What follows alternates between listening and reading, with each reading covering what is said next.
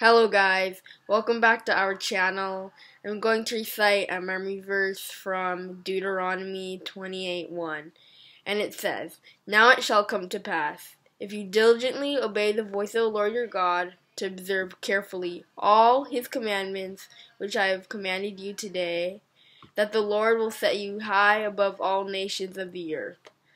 So, the message for you today is, if you follow God's instructions, then He'll set you high above things. Thank you for listening. Subscribe right here and watch more of our videos right here. And see you in our next video. God bless.